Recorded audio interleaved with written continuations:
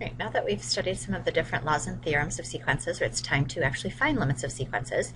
At the end of this lesson, you'll be able to determine whether a sequence converges or diverges, and then we'll actually find the limit if it does exist. All right, so I'm going to be, the example says, which sequences converge and which diverge? Find the limit of each convergent sequence. I'm just going to warn you right now, I'm going to be doing 6 examples. I can in no way cover all the different types of examples we will have, so this is just a sampling of what we could find. So you'll notice as you're working through your assignment, there will be some that don't look anything like these examples. That's okay, because each one will be treated a little bit differently, but this at least will give you a sampling of the different types of problems we might face. All right, so problem 1, we're going to be finding the limit as n approaches infinity.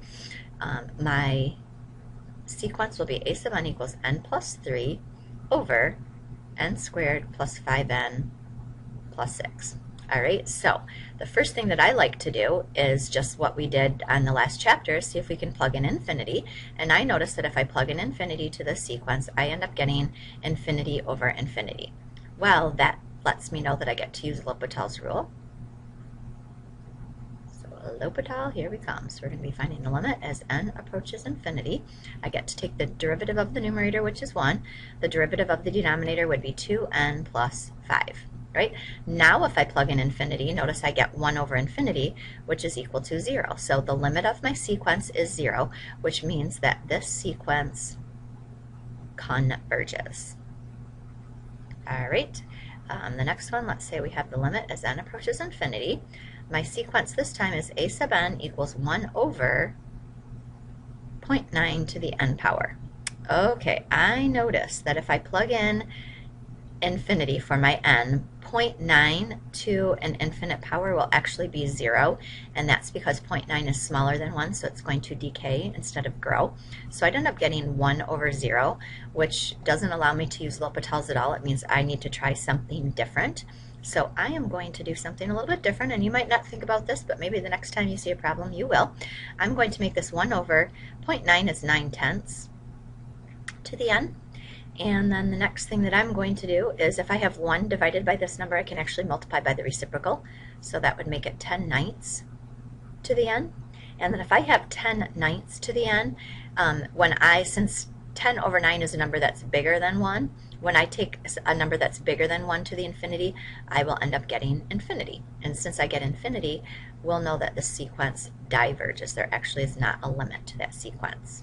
All right, example 3. Let's find the limit as n approaches infinity. My sequence is going to be a sub n equals n plus -1 to the n over n. All right, first thing that I would try to do, I guess, would be plugging in infinity.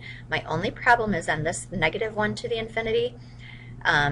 If I start finding those values, if I plug in 1, I get -1. If I plug in 2, I get 1. If I plug in 3, I get -1. If I plug in 4, I get 1. This is going to keep toggling back and forth between -1 and 1, so it actually does not have a limit, so I need to find a different way to do this. I do notice that there's a plus sign in the numerator, so just like we did when we were taking integrals, I'm actually going to separate this into 2 parts. All right, and so n over n will just equal 1, which is nice, so I can just leave that alone for right now. For this one right here, I do notice that it looks somewhat like the sign problem that we did on the previous video, which using the sandwich theorem, so I'm actually going to use the sandwich theorem for this one. If you remember, the -1 is going to keep going back and forth between -1 and 1, so I can sandwich this in between -1 over n and 1 over n.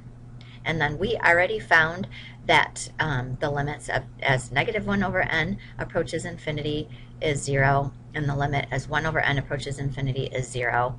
And then we just get, so my one in the middle must also equal 0. And then I should have been put somewhere that we're trying to find the limit as n approaches infinity. So I'll just get 1 plus 0. So my answer will be 1 on this one. And since I got an answer of 1, that means that this sequence converges. Right, problem 4. Let's just keep doing some more here. All right, let's find the limit as n approaches infinity. This time we'll let our function, our sequence be 0.03 to the 1 over n. All right, and this one, it might look a little bit more difficult, but let's just see here.